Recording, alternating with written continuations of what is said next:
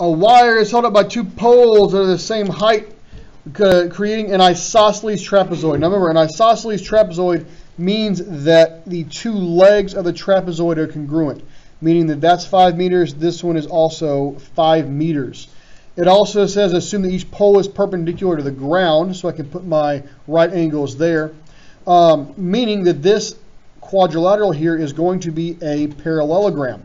So we've got, this is 10 meters, this piece here is also 10 meters, and since it's an isosceles trapezoid, well, that means that these pieces here must also be congruent. So the whole thing is 16, the middle section is 10, leaving 6 left over for the wings over here, and they're the same, so 6 divided by 2, each of these is 3. Now, I want to know the height of the pole. I'm going to make that the h here, and you know what? I'm not even going to do Pythagorean theorem on this one.